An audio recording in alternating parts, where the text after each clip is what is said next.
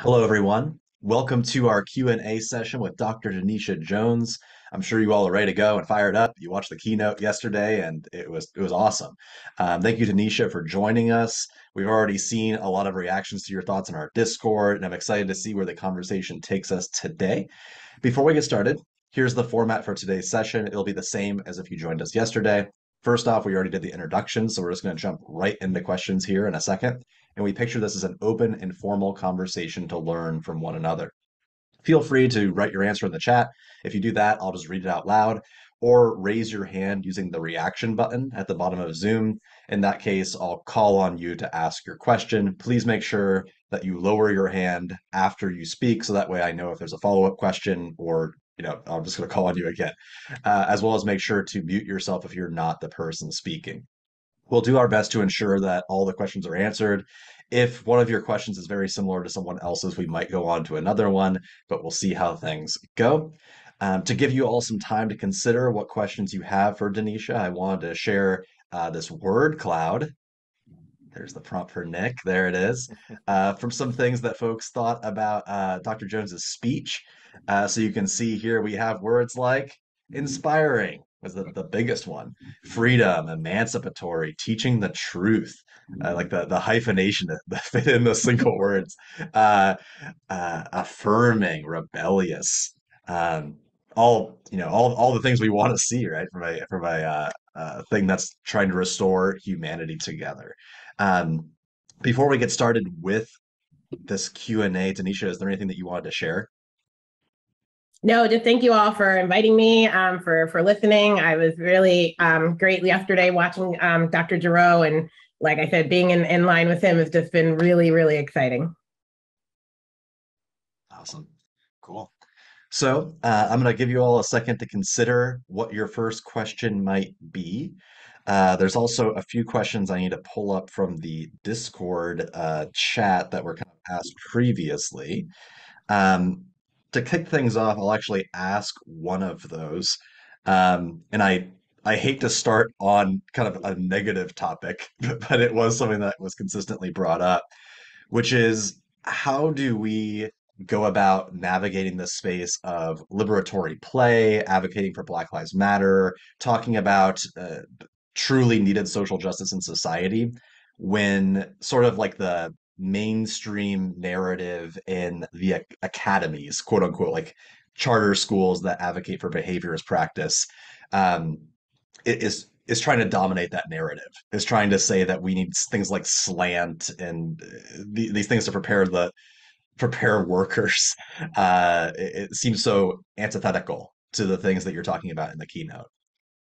Yeah, I saw that in there, and I teach like a champion and all that stuff gives me the heebie-jeebies, right?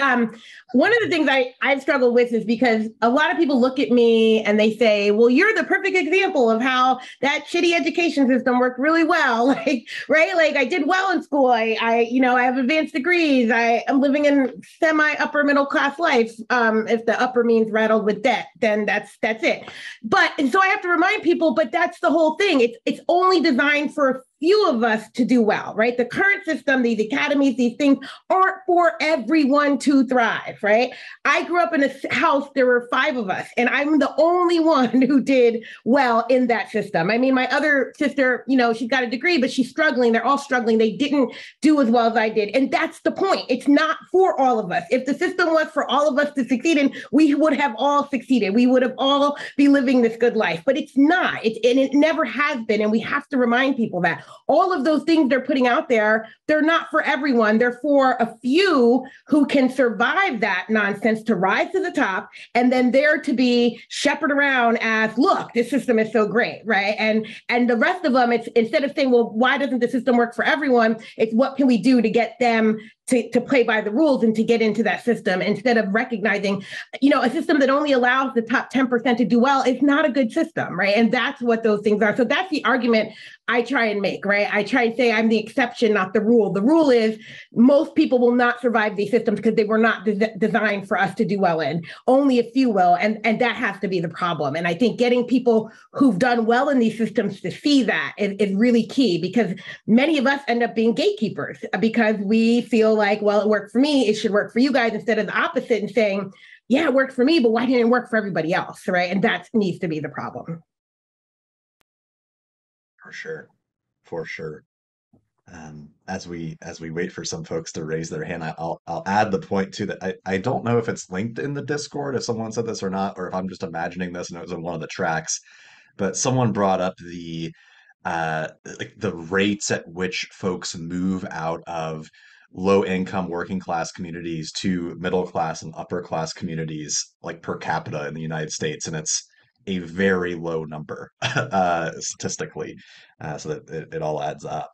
Um, Nick, I know you had a question to practice behaviorist practice and cold call on you, but I can do that, I guess. You're part of the Very org. nice. I Go ahead. appreciate that. No, I guess I kind of am obsessed with this idea too, that kind of a theme of this week has just been the tension in this notion that so-called progressive practices are somehow fluffy, or they're loosey-goosey, kind of new agey, feel-good things that don't really have a basis in what we would consider, and again, forgive me for bringing up this word, rigorous practice. So play is not a rigorous practice, or the things that you would talk about with the Anji true play especially would not be viewed by I don't know, education researchers or practitioners as rigorous practice. And I don't know, like, how do we change the framing of those kinds of things? Because when I read that description of the Anji true play and saw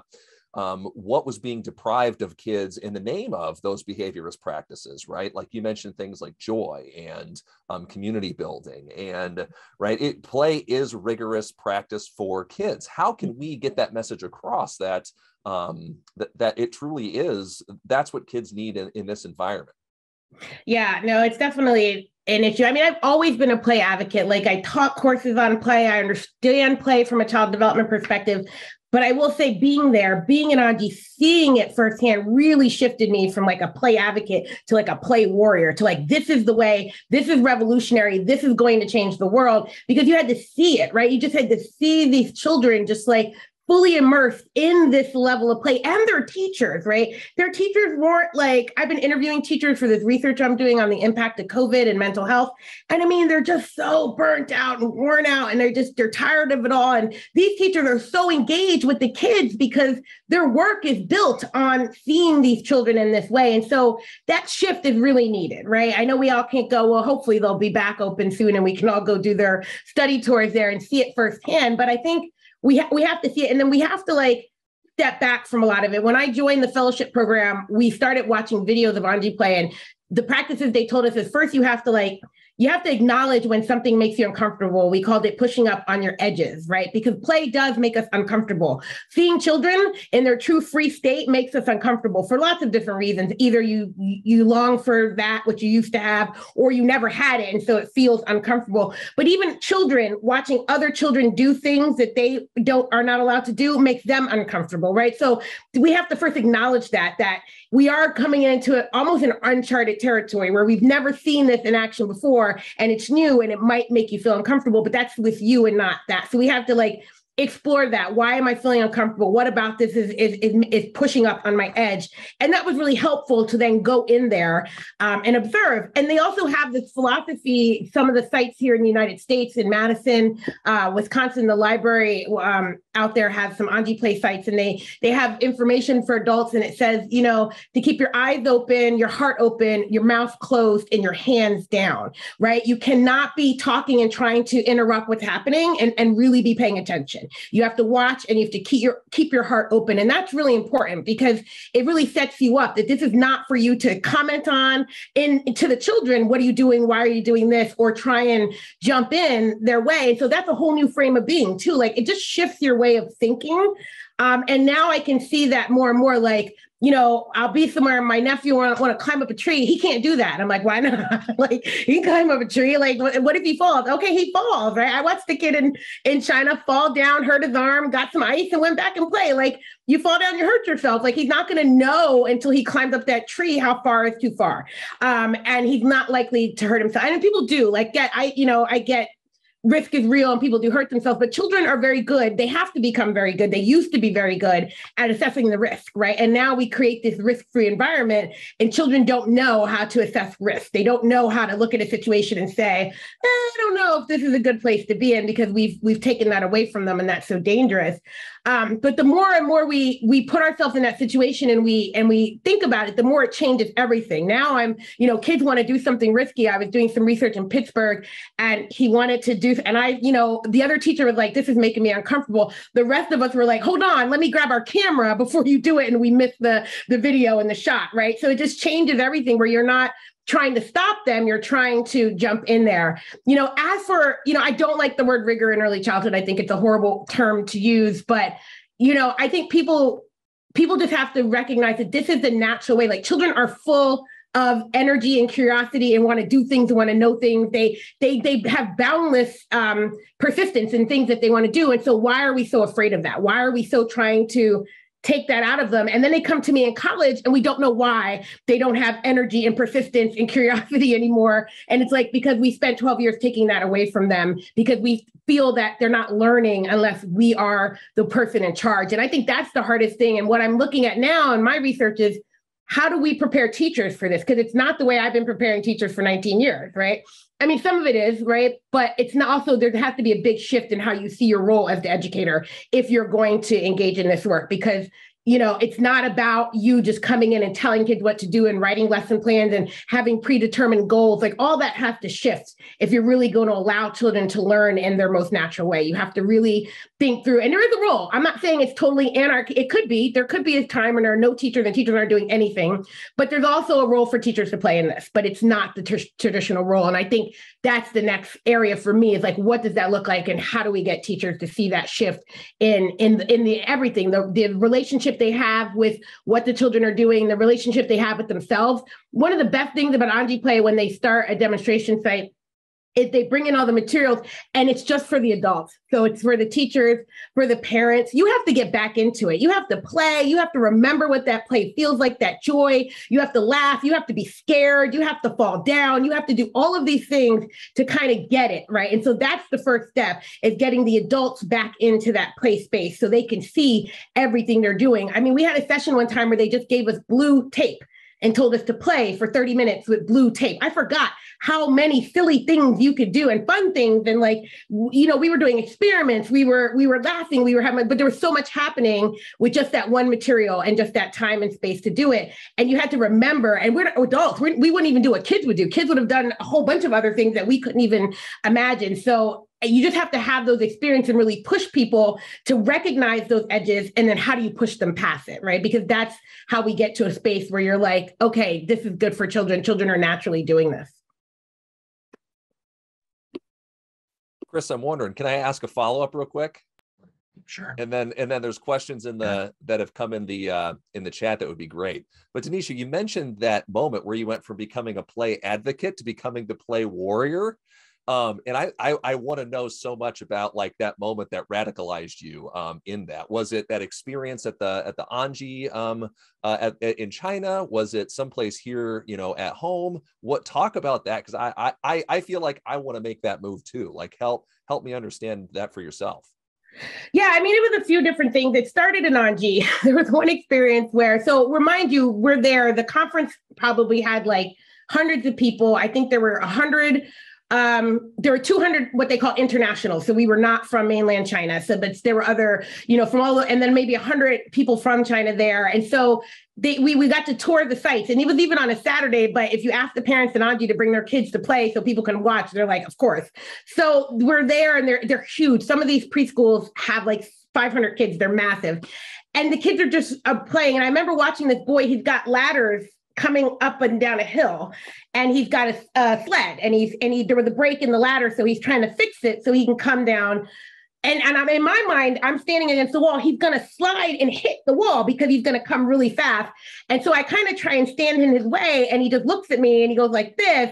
And I'm like, no other adults around. I'm like, this kid's going to hit the wall. All right, let me back up and be ready to jump in with some first aid. And he comes cruising down the hill, and right before the wall, he turns the sled and he does it. And he gets up and he does it again. And I'm just like, wow, he didn't need anyone in that moment telling him what to do. He didn't need anyone watching him. He knew what he was doing. He knew how to not to hit the wall. He knew how to fix the gap in the ladder so that he could continue on his path. And that was part of it, right? Like he had that freedom to do that. And he didn't need anything from me or anyone else. So that really helped. I did another visit to a play space in Tijuana for refugees. And they created this space for these kids to come in. They're all there with their families. They can come in and play. And it was great, except the adults were so torn that they weren't preparing them well for the realities of when they finally cross the border and they end up in school. And that to me realized the problem, right? This is a great space. These kids need a place where they can just get away from their horrible living conditions, a future they don't know that's happening, and go play. But the adults were worried that that wasn't going to help them in the long run, and they should be doing more school-like things because, and so it's that fear that we have that comes from a good place that I also realize we have to address, right? That fear is what keeps us from doing right by these children. Yeah, some of the kids wanted to do academic work because some kids like that kind of stuff, but not all of the kids. And if you force that on them out of this fear, then you were taking away what they really needed was play to help build their resiliency for what they were dealing with. So that kind of also helped too. And just listening to people talk about play and seeing it in action really just made me realize that this is a way to go. Like those kids in China, like they look like they're just so, when they're done and they're sitting there and they're doing their reflections, like I've never seen children that age sit still and listen. Like I visit Circle Time a lot. I supervise student teachers in my role at the university. So I go out and I have to observe, and literally it's like 2 minutes in and it's stop poking me, move your chair, teacher, he's touching, the constant energy trapped in their bodies and being forced to sit still disrupts what you try and do for 15 minutes. They sat for 45 minutes and just sat there and talked and listened because they spent 2.5 hours playing. They didn't have any trapped energy. They were fully engaged. And to see that kind of that ability, which I didn't think was possible for their age group, made me realize how much we don't know is possible because we don't let children show us what they can do. And I think that really sparked it as well, too. So it was a combination of things. I've been studying play for the past year in different spaces, but Anji was the introduction. And then I started to see everything else I looked at in very different ways, and mainly seeing how adults interfere and limit what could be because they don't really understand that it's not just, they need to let off steam. No, they actually need to, this is how they engage in the world. Like, this is how they construct knowledge. This is how they make sense of their experiences. And it also was part of everything else because my work around anti-racism, I realized that, play is a privilege for white, wealthy children in America. It's not something that Black and brown children get to experience as well, too. So I was seeing those connections as well. Yeah, all great points. And I think it's a great follow-up to Diana's question, and links, we'll get to yours here in a second, but I feel like this is a good follow-up. Diana writes, I feel like some of the restrictions we place on children are due to how litigious our society is. In my previous school, a parent sued the school for a lost backpack, and I can't imagine the drama if a child got hurt on the playground and a teacher was watching the behavior that led to the injury. How can we reconcile true play, risk playing, and how litigious our culture is? Yeah, that's a big issue here. I was once in a panel discussion with Judith Wagner, who studies Nordic cultures and the good childhood there. And she tells the story, and she has this video of like one day, and I think it was Norway, two kids decide they want to hit some candy and they leave the school, and they're like half a mile up the road trying to get to the corner store before anybody realizes they're gone. And a parent is driving by and sees them, and they get the kids back. And the next day they were kind of like, maybe we should have candy here so the kids don't have to leave. And that was like, oh, and we were all like, yeah, so in the United States, your school would have been shut down. Two of you probably would have been arrested. Like, it would have been awful if like kids actually made it off the property and left. And even if nothing happened to them, but the fact that they got out, right? And so we are a very litigious culture, and it's, and it's sad, but I think we, at the end of the day, kids get hurt all the time in traditional preschools and schools. Like, let's not forget in our current playgrounds with that crappy playground material that we have and those monkey bars. My sister, she didn't break her neck, obviously, but she was in a neck brace. She fell off the monkey bars when she was little and had to wear a neck brace for a really long time. I worked in preschools all the time. Kids get hurt all the time and they don't always get sued. So yes, there are those cases where parents will want to sue. And I think you have to have strong policies in place and really talk to parents about why a little risk, a lot of risk and a little injury is worth it for children, right? But to know that, injuries happen whether you're doing free play and true play or not.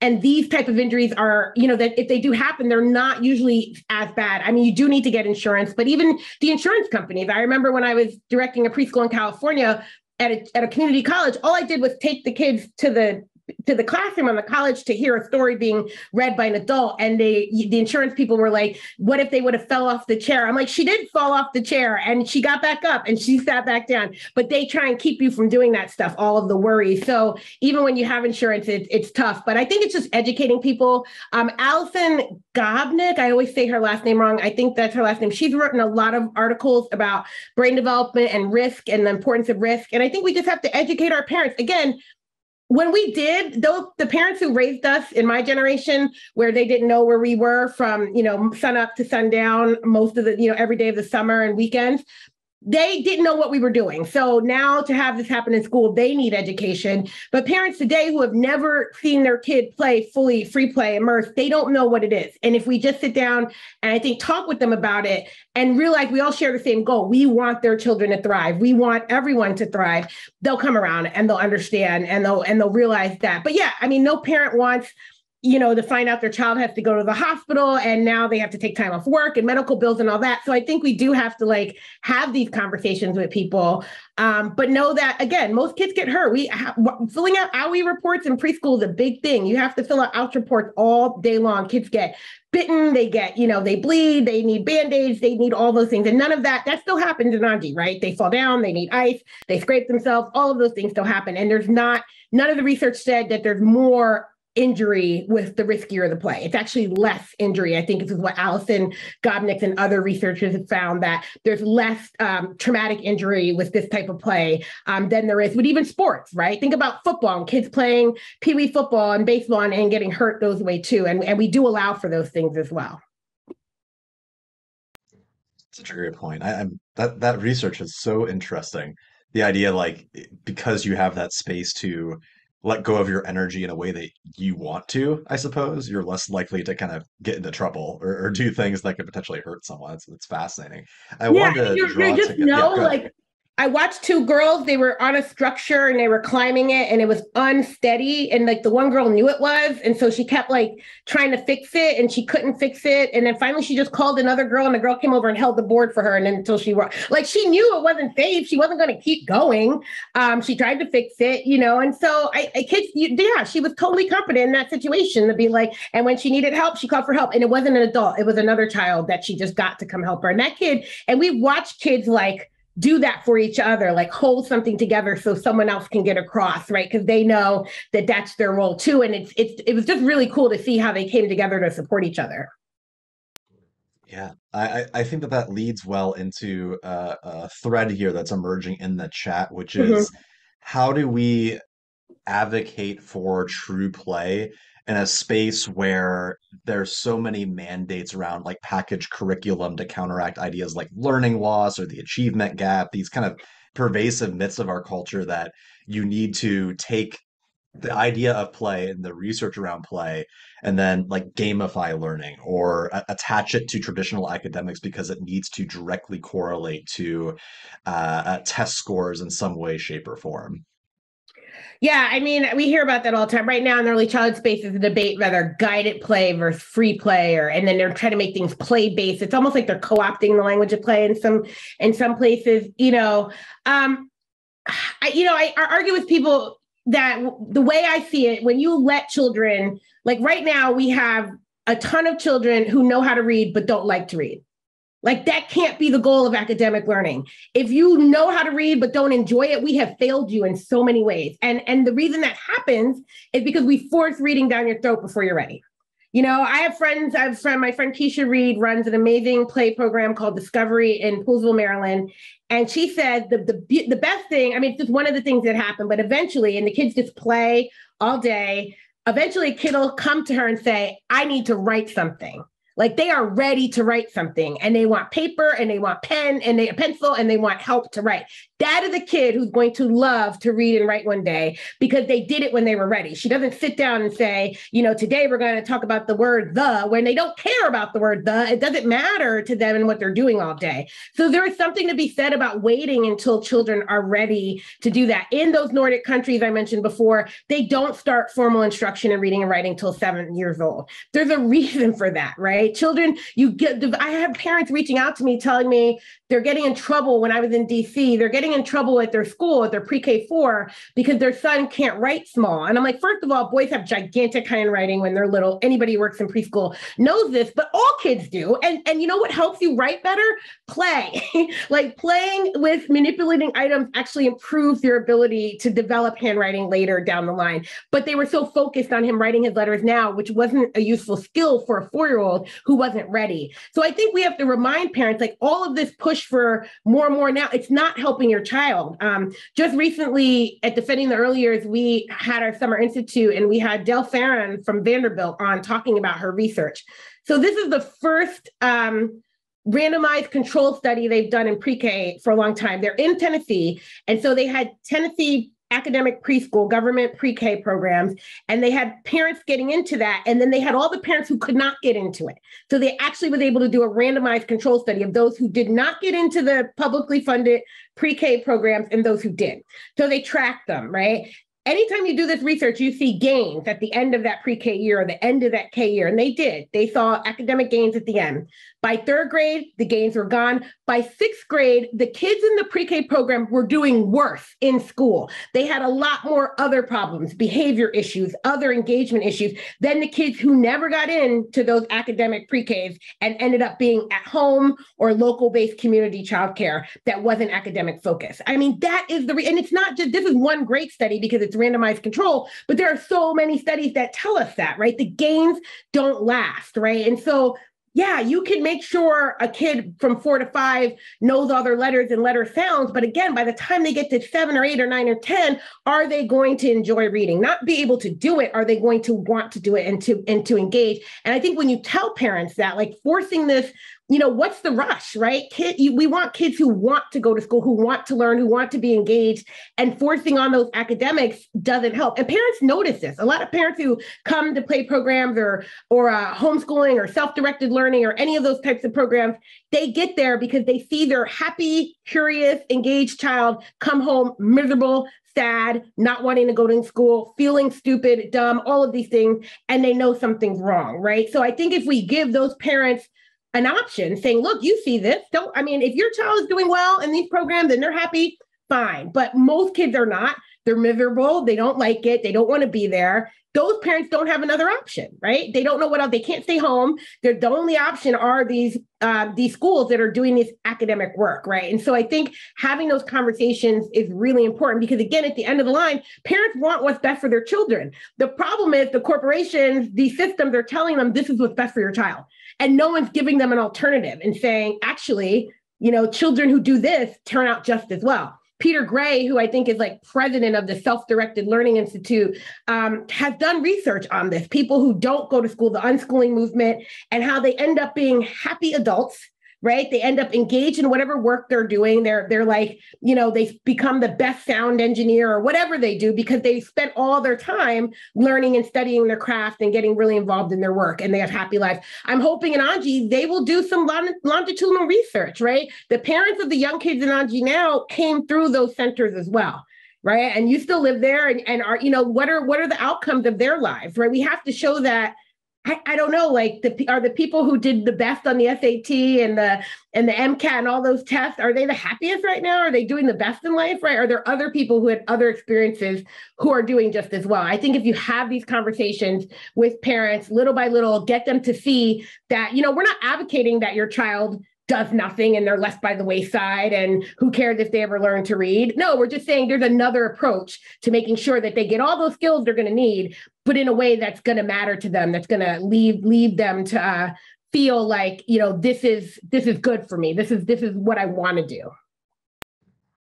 That's such a fantastic point. It reminds me of a conversation we had with someone where they mentioned that the folks who study cognitive science that look at studies around increasing test scores would never want to send their own kids to schools that are like those labs that they study children in, Mm-hmm, because it's just mm-hmm. there's so many ramifications for teaching that way. Um, it probably makes sense to shift over to another thread that was explored in your keynote that's very much connected. This is a question from Lynx. Mm-hmm. Lynx asks, they were listening to some of Iko Bethia, I believe, their work in the last week, and she talked a lot about guilt and shame as two of the most common barriers to learning about racism. How do educators in the Black Lives Matter at School movement engage with those barriers in teaching the truth? Yeah, that's a really good point. So when I do my work, and I'll just speak, we're all over the country doing Black Lives Matter at School, and we all do it in different ways. But when I do an anti-racism session, I first ask people to reflect on their first memory of race. Like the first time, usually they're pretty young or whatever age, but they remember either they said something about a person's race or ethnicity, or they heard something or someone else said something, and try and track down that memory. And typically, and what happened, what was the result? And typically non-racialized people, right, white people tend to have an experience where they said something or something was said, and the immediate response was, we don't talk about that, you're being rude, be quiet, right? So they learn at a young age that it's wrong to talk about race, it's wrong to notice race, it's wrong. And you have to unpack that, right? That this is your first memory, is that you said something, you heard something, and very rarely is it the opposite. Every now and then someone will say, somebody said something racist and their parent in front of them said, don't ever speak to my child like that. And you can see that person growing up in an anti-racist world, right? Because that was their first introduction. But 9 out of 10 times, it's the opposite. They either did not say anything, nothing was said to them. By the time they realize that, oh, wow, there are people of different races and they say something, they're told that it's not okay. So they learn that shame and guilt early, right? And so it's important to unpack that, and then we talk about guilt and how, guilt is not a useful emotion in doing this work. Right? I don't expect white people to feel guilty about racism in this world. I don't expect anyone to feel guilty, because none of the people alive today were the people who were doing all of this, right? And so we have to unpack where that comes from, and that's not the goal. A lot of people think that's the goal, or that's what happens, but it's a normal feeling. So I've been studying racial identity development. I really started with the work of Beverly Daniel Tatum. I mean, she highlights and summarizes the work in her book, Why Are All the Black Kids Sitting Together in a Cafeteria? And then in one of my classes, we look at some of the other research that's looked at, crosses research on Black racial identity development. We also look at Latinx, Asian American, Native, right? And they all have their research. And so some of them distilled it into like, these are the stages that people of color go through, and these are the stages that white people go through.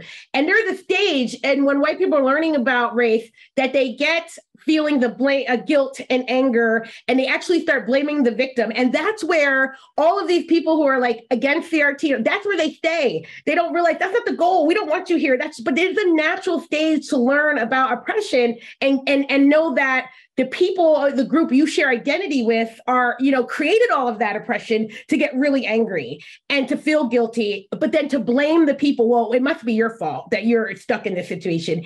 And then they just stop there. And then they say, CRT is racist and all of this stuff instead of moving forward. There are 3 more stages after that. We want to get to those other stages where you continue to do the work, because there is healthy white racial identity development, right? And that's what we want for all kids and for all people. There's these healthy levels that we want to get to. So I've been doing that now, but just exploring what does that look like? How do we get people to, and it's different with young children, because young children don't get through all the stages, right? Sometimes you're older when you hit that third stage or something. But young children mimic what they see in the world in terms of racial superiority and racial inferiority. They do it in their play. I've had people tell me, I can't believe you support play. I've seen kids be their most racist selves in play. And I'm like, first of all, they're not racist. They are mimicking racial superiority and racial inferiority narratives that they have seen in the world. They don't know enough about it, right? They might say something or do something, but again, in play, children are mimicking what they see in the world. They're experimenting with what they know and seeing if it applies in this other situation. And yes, play is a space where children who are socialized to feel racially superior to others will enact that in play, right? We've seen them talk down to children of color and do other things. And so we have to unpack that. We have to talk about that and what that means with them at a young age. And also we've seen children internalize racial inferiority through their play and in the young age. So how do we address that in the early childhood space? And it's the responsibility of teachers to do that. A lot of people want to ignore it and say, oh, it doesn't matter, it's not happening. But again, then you're contributing to it. If children are seeing something and no one's challenging what they're seeing, then they're going to go on thinking that, okay, this must be the way it is, right? No one's telling me it's not. No one's giving me new information. No one's helping me to expand my worldview and my perspective.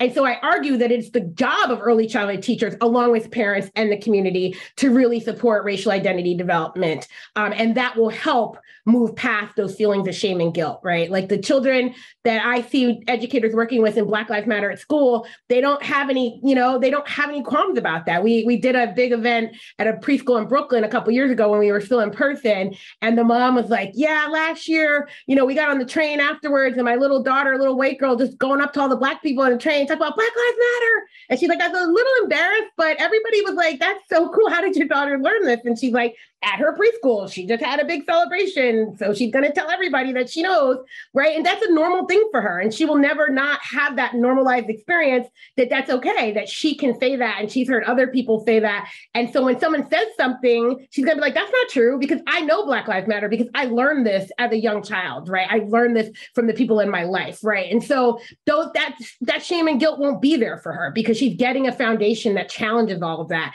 And so again, that's why, and it's part of my early childhood background, but that's why I believe it has to start there.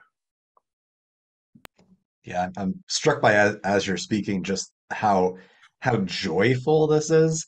I think a lot of times the folks that are working to counteract this, I mean, it's been studied, are filled with rage. There's a lot of anger and rage, and they're upset all the time. Whereas this is it's like kind, helpful, happy thing to talk about and to do well, this that's work. the hard part, Chris. I've noticed this, and we get really, we get a lot. Again, most teachers are white, so most teachers doing Black Lives Matter at school are white teachers. We keep an all-Black steering committee on purpose, but and that's the thing. We had to work with them. Like, people feel like if I'm doing anti-racist work, then I'm talking about an oppressive system known as racism, and I have to bring all this anger about it and want to break it down. And then it ends up focusing just on pain and struggle and horrible narratives. Like, look, young kids don't want and need any of that. We center joy, right? Because yes, this is a struggle for racial justice, but it's joyous struggle. It's joyous work to come together and to do this. And when you do it with young children, you don't start from a place of pain and strife, right? You start from a place like the principles behind me, the guiding principles aren't about that, right? We start with the idea of restorative justice and empathy and loving engagement and diversity and globalism and all of these things that are great and uplifting before we get into the history and all that. But we don't give kids in this country a positive foundation about Black people, Black culture, or anything for them to build on, right? And I always relate this to my friends, to my Jewish friends, and I ask them, when you start going to Jewish school, you start learning about Judaism when you're young. When do you learn about the Holocaust? When do you learn about the assaults on Jewish life, right? Not until they've got a solid foundation and pride in their Jewish identity and their Jewish heritage. That's got to come first. Why don't we do that for African-American children? Why don't we do that for Latinx children, for Asian American children, right? We always want to start with them. It's about, oh, this happened to you. And it's always done with, no one did it, but this happened to you, right? Slavery just happened, right? We didn't have enslavers, we just had slaves, right? We missed that part of it. And that's the problem, right? That's what I argue fundamentally the problem with how we teach all that. And I didn't like learning that way. I didn't like it then. I still don't like it now, because it didn't give me a place of hope. Even when we were studying like women's rights and the women's movement in school, it always came from a positive perspective of women fighting for their rights, coming together and all this. I did not get that same lessons about African Americans, right? It's they were enslaved and Lincoln freed them, right? Not they came together and resisted and collaborated. And there was no joy in that story, although there were always joys in the other stories that we learned. And why is that? And so I asked my students, what does it mean to teach for Black joy? And I know you don't have an answer to that. So let's find out why you don't. Why don't you know what that means? Why can't you be comfortable saying that? And it's a good starting point because, they get that they don't know what that means. No one has ever taught them that. And many of us don't. And a lot of us are learning together and it looks different, but it has to be central to the work we do. I was fortunate to do a talk to some pre-K K students at Georgetown Day School. And yeah, we were talking about the principles. I was going over each one. It was for the week of action. And this one boy was like, you're so happy when you talk about all this stuff. And I'm like, you got to be happy. This is good stuff, right? It wasn't your typical sad, information about that kind of stuff. So yeah, the joy has to be there all the time. For sure, for sure. And I want to build Trevor asked in the chat a connection here. He's building off of Lynx's question and to an extent that question you just answered, which is how can we navigate the tension between affirming and acknowledging the particular parts of identity, such as race, class, gender, etc., while also honoring our shared humanity in ways that allow for solidarity and community building across those differences? Yeah, that's such a great question. There definitely are tensions, and I know, I get a lot of my research from the teachers who are doing this work and see how they go about it. And so a lot of times they do. So one educator that I worked with in New York City who does Black Lives Matters at school, high school teacher, he had to so his students were questioning why it was okay to say queer, but it wasn't okay to use the N-word, right? Now, these are high school students, and so he's got to have these conversations with them. And so it was really interesting. His approach was talking about how in the queer community, people have reclaimed that word and they use it and it's different, but not everybody feels that way. And he said to them, how is I, as a non-Black person, how do I support my Black people? I do that by not using a word that they haven't all said, right? This word is okay to use. And so he unpacks how he tries to be in alignment with the people, the communities he's working with, and why he takes that approach, right? But he doesn't tell Black students that they can't use that word because that's not his job, right? But he does set up a way in the classroom where he's asking what language we can use. So you have to be very intentional with the kids and name the tensions, right? Yeah, I get what you're saying. This is uncomfortable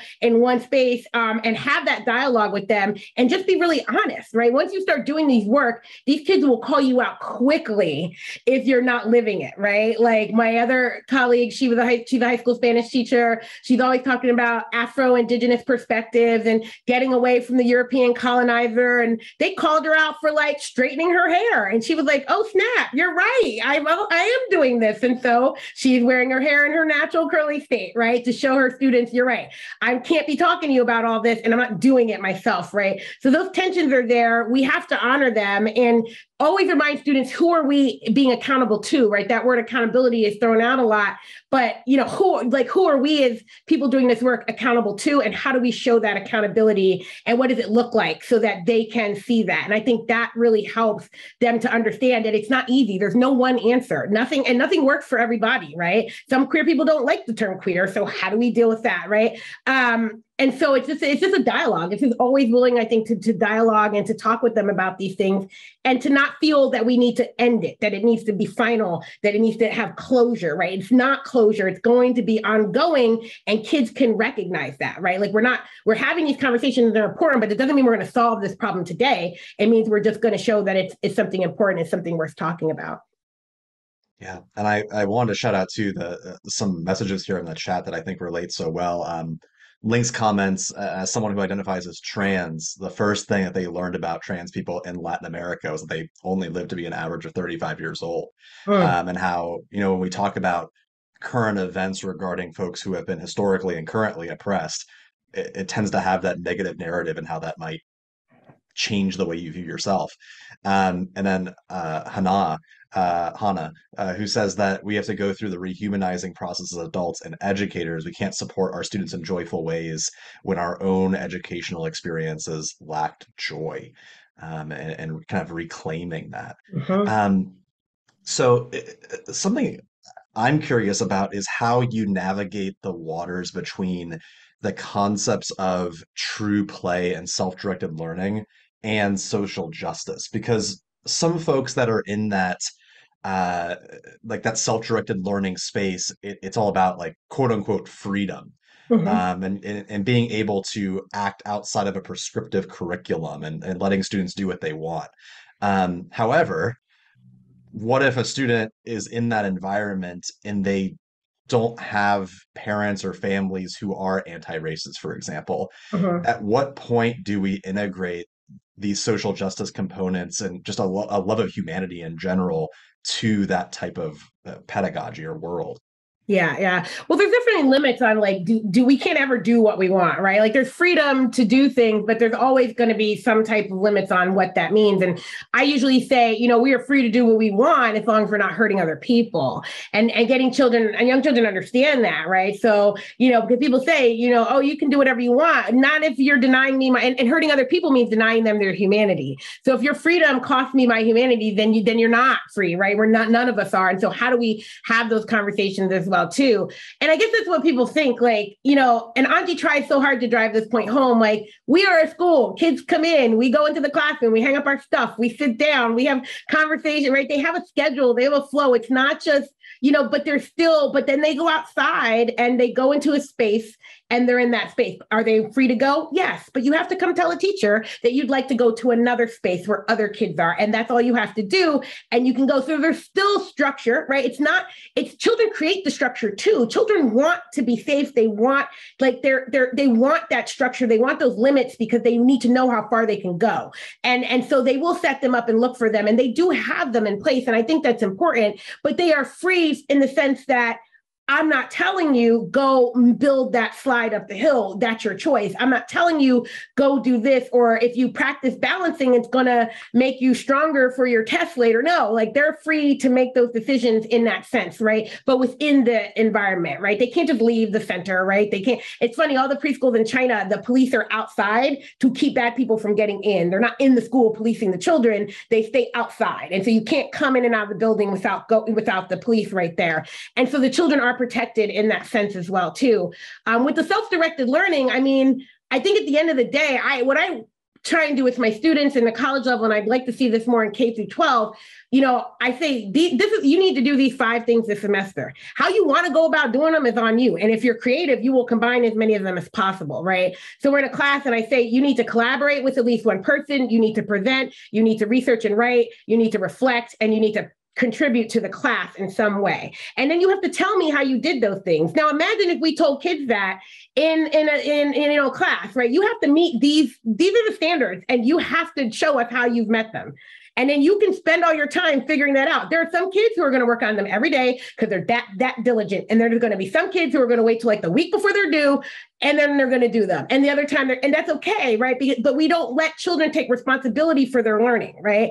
Anything that's imposed on me, I tell my students, okay, this is the day grades are due. If I don't turn in these grades this day, I get a nasty email. So let's work backwards. I need this much time to grade your work. So I would like all your work due on this day. And, it's not my rule, it's the school's rule. And this is what I need you to do. And we go back from there. And we could do that with other kids too. And it is that freedom, right? Because then they're really creative. Most of my students met all those 5 expectations one way. Well, four of them you can meet. So they collaborated on everything and did a presentation on everything in a large group together. And it was good work. And again, it made it easy for me. Instead of reading, 5 papers, I read 1 from 5 people. Instead of 5 separate presentations, I had 1 from 5 people. And the work was still good, and they were engrossed and they got to know each other. Again, why is that only good for my students at a private liberal arts college? Why can't we do that with high school, junior high, 5th graders, 3rd graders, 1st graders, right?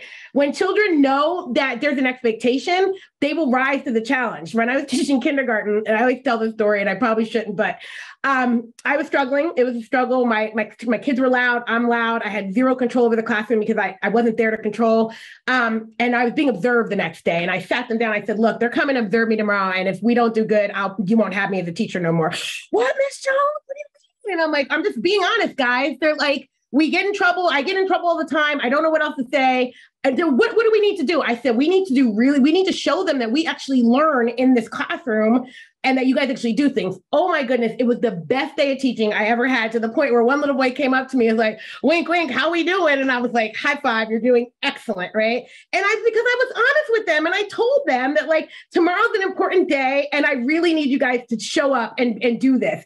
And they did it, and they rose to the occasion. And we should do this all the time. Someone should come observe me every other day, and maybe you guys will. But I had to be honest with them about that and put it in their hands. Like, this is the reality that, these rules are in place because I get in trouble, right? If you're loud in the hallway, I don't care, but other people care. But then also tell them about working in a shared environment, right? Why can't you run around the school? Because other people are in the other room and they're trying to be quiet and you're disrupting them. And then they get that. Instead of just saying, be quiet, we don't talk in the hallway. No, we are being respectful of other people in their learning environments, so we keep our voices down when we go back and forth in the hallway, right? Are there spaces where we don't have to worry about that? Yes, we can be loud here, we can be loud there. We're not disturbing anybody else. But giving them that understanding and putting it back on them really shifted the rest of the year for us, because I was honest.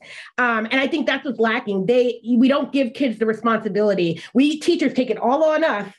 And then when they don't do well, we blame them. But if you're taking all the responsibility for the learning, you're responsible throughout, right? But we can't be. I can't force you to learn. I can't force you to do anything.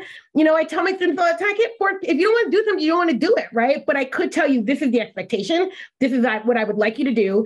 And then evaluate whether you do it or not. Like, that's the best I can hope for in that situation. But the more children are aware of that, I think the more they come together and they understand that. So yeah, how do we spread that freedom? I wish it didn't take me in a private liberal arts university to start doing that. I wish I was doing that when I was working with young children. I wish more people were doing that when they were working with young children. There are people doing ungraded in younger grades, and they're asking students to grade themselves, and some struggle, but they get better, and they realize that this was better once they didn't have the pressure of the grade, and they were just forced to like really document what they were learning and how they were engaging and showing up.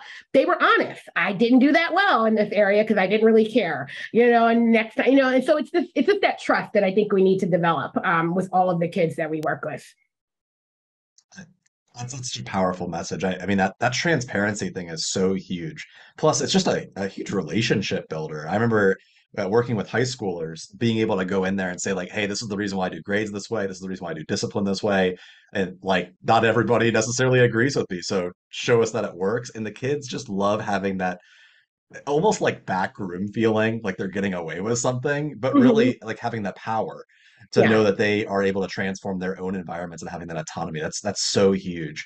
We have a few minutes left. I have one more question that was sent in a DM from Rachel.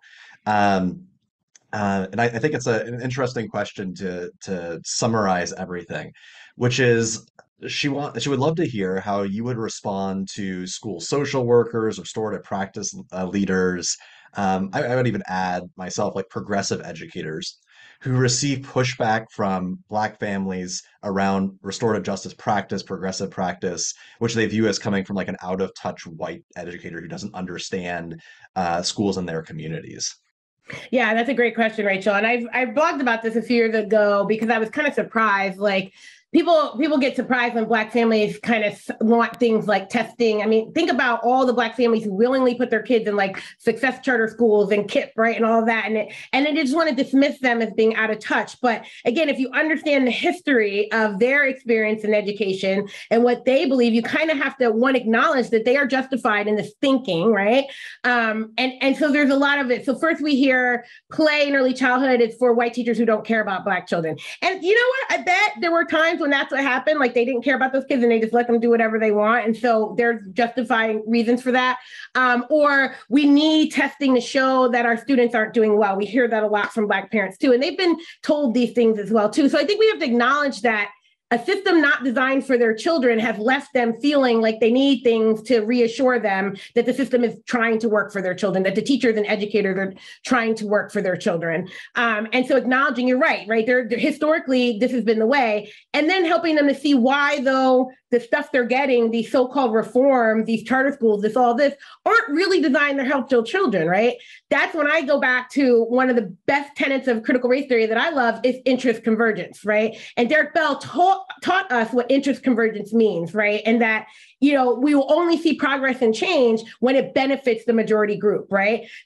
charter reform and all this is not, they're talking a good game, right? That this is for Black kids, but it's not. It's because it benefits the majority group. And so they're now pretending as though the interests have converged and they actually care about Black kids, right? But if there wasn't money to be made off charter schools, they wouldn't give a damn, right? There's no money to be made off of play because play is free. Even if you buy the materials, once you have them, they last forever, right? Play is one of the most low cost ways to really support learning and engaging. And that's why it hasn't been capitalized. And I fear what will happen when it is, right? When they find a way, like they did with SEL, to monetize SEL into like tech stuff, right? The minute they can do that with play, and they tried, right? They tried with something called personalized learning.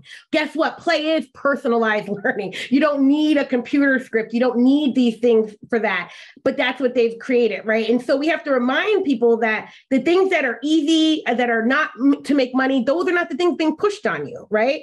And then we get into the cultural practices, right? If we study the history, a lot of European colonizers and settlers were very upset with how other cultures allowed their children freedom, right? I learned this about Native American groups. Like, they did, what? You let your kids run around and do all this? That is not okay. And so they brought these ideas of like obedience and that children were flawed from the beginning and they needed to be taught how to be right, right? They brought these ideas with them. Those weren't our ideas of who we are. We don't know what our ideas were because they were stripped from us. So that's the other thing that we have to look at. And partly for me, I have to accept that what I'm selling here is not for everyone. And I get that. Like, no matter how much I say that this is the best thing for a child, not everyone wants this, and that's okay. I can't do that. But I do feel like we have to push for the option for those who want it. If we're really going to talk about choice, choice means the choice to choose, opt out of everything that we've got going and pick something else. That is the real choice. And we're not giving that to real families. We're giving you the choice of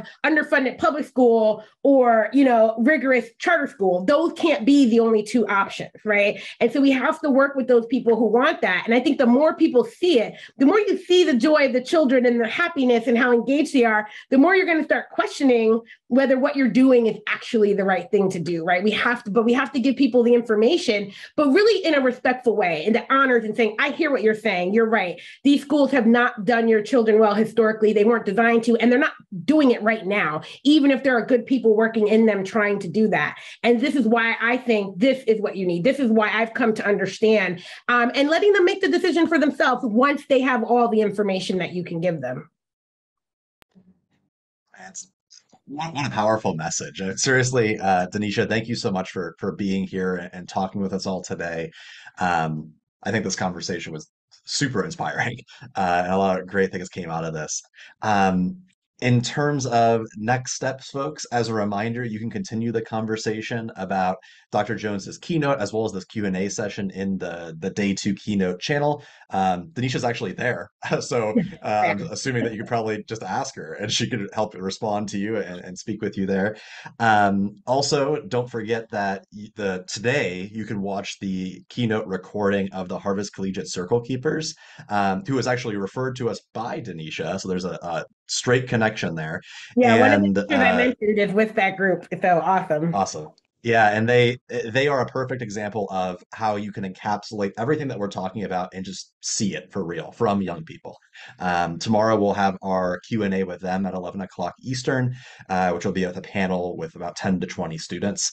And then finally, don't forget to just keep on with your tracks. Please let us know if you have any questions and enter the giveaway in the Discord. All of you are welcome to hit the little button. That's all you have to do, and you can win a cool shirt.